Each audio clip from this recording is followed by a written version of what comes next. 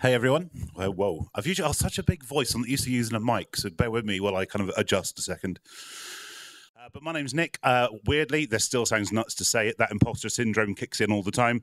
I'm a speaker on anxiety and mental health from a lived experience perspective. Again, important, not a medical professional, barely a professional or anything, definitely not a medical professional. I share my learnings of my experiences. I created something called Talking Anxiety. Started as my therapy.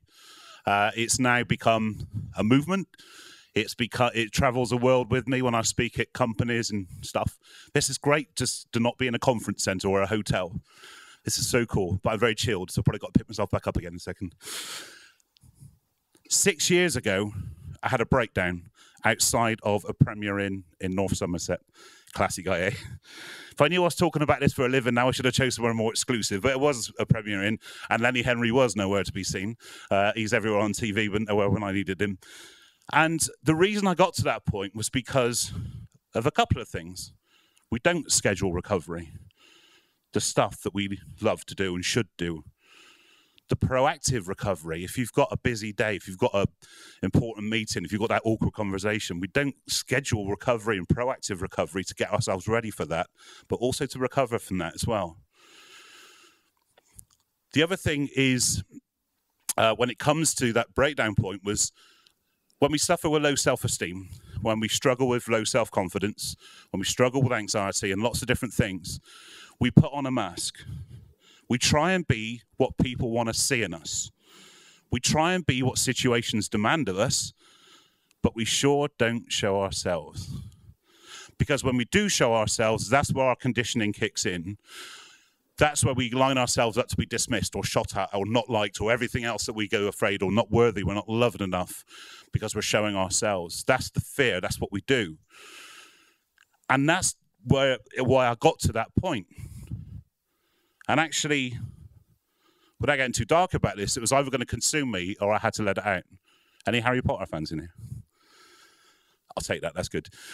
So it's like the boggart in the cupboard, the thing that I've kept in for so long. What would it look like actually if I let it out, if I showed the world me?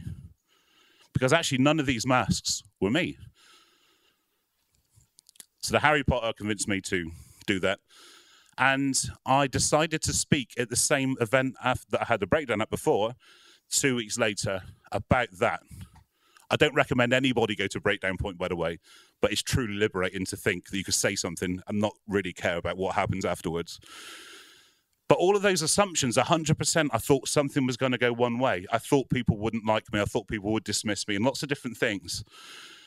When I finished the talk, which was truly terrible, and I was shaking and crying and had notes and everything else, and it was awful. But it was therapy for me because I felt a little bit better. But everybody in that room queued up to offer their support, to give me a hug. I love hugs. It's not a come on, but I do love hugs.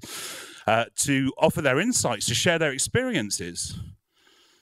For me, it changed everything because what they don't tell you again about mental health challenges, they are very selfish pastimes. I was very, very selfish because it becomes all-consuming. It wasn't a choice to be selfish, but it was just all about me. So it was interesting when I started to share that and actually found out that people started sharing things about domestic abuse and sexual abuse and PTSD and their own challenges. Everyone's got the stuff going on that nobody sees because everyone's terrified of just speaking about stuff. When actually I found that truth is liberating. So what that also taught me was I had to get very, very good at signposting very, very early as well. So if people are sharing things with you, again, you haven't got responsibility to treat or to advise or anything else, but just to listen. Because actually what I found in life is that actually essentially people just want to be heard and people want to be understood. And if you can fulfill that for anybody, they will find their own solution 90% of the time. No one's looking out to be treated. Everyone just wants to be heard. And we go by the wayside when we don't feel that we're being heard in life. And that's kind of how it started. That's how speaking started for me as a thing. It's I now help other people to speak I find it very therapeutic to actually being able to tell the truth and not really worrying about what happens. Because actually when we do struggle with things like this, we get very sensitive. We become people pleasers. Who here has said yes to something they want to say no to this week? Every day. And that's what we do. why do we do that? Why do we give our own happiness away in the vain hope of appeasing others? It's crazy, but that's what we do. This was XL London in March. 5 years ago, I actually had an anxiety attack whilst I was at that event, just by looking at the stall holders, being nervous and anxious about the stall holders, looking at the side stages and keynote speakers. Like, I could never do that. Narrative, I could never do that. I was telling myself that. I was reinforcing that. And this year I got booked in my own right. But that is a breakdown. That's what can be achieved from using something, a catalyst. The business that I run is called Forging People, and that came from this. It's the fact that you can allow something, some adversity, some challenge to forge something truly beautiful that never existed in this world without that event happening. Because the other option by default is having a negative event define you for the rest of your days. And going back to every storm runs out of rain, sometimes you'll be approached by somebody who's really struggling. And again, I stress, you don't need to help anybody, but what you can do is actively listen. Because it could be the only time in their lives they decide to share with you. And they're sharing with you because they trust you. So therein lies a responsibility to be able just to be that listening ear.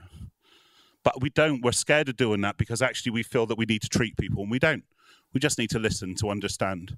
And as I said, essentially in life, people just want to be heard. They want to be understood. And if you can fulfill that for anybody, they'll find their own solution. It's when we don't feel heard that we feel lost and we lose hope. And as I said, that's when we lose everything. So thank you very much for listening to me. I guess the message I want you to take from this is this. Everybody here has been through an adversity. I guarantee that. And you've lived because you're here, you survived and you thrived through that. The one thing I would encourage you to do is to consider sharing that. I think the truth is liberating. You don't have to be on stage sharing this. You can anonymously blog. You can create something with that as the catalyst, as the passion. Just give that some thought, because actually if you can help just one other person, then that's what it's all about. That's why I'm here. That's why I go everywhere, every day, speaking about this stuff. That's the cause. That's the passion. Because I don't want to feel like there's anybody down that I could have reached without sharing that. But also, when you give yourself, people open up right back at you. I was speaking at an event a few months ago in Bristol,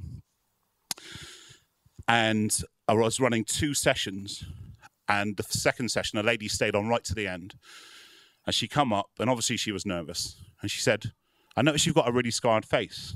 And I thought, well, I've had better chat-up lines. Thanks. I could tell it took a lot for her to come up and say that. And the closer she got, I noticed that she had scarrings too, and a scar on her arm and stuff. She said, I'm sure you know this, but do you know that's linked to obsessive-compulsive disorder and generalized anxiety disorder? She said it's kind of like self-harm. It's called dermatillomania. It's compulsive skin picking. And I said, no. And of course, what we do when somebody confronts us about something we're sensitive about, I went full on defensive mode. No, not the case. Sorry. Anyway, I took her number, I spoke to my mum, and I said, when did this start? When did I do the whole skin stuff? And she said, when you were 7, which is just when my OCD started.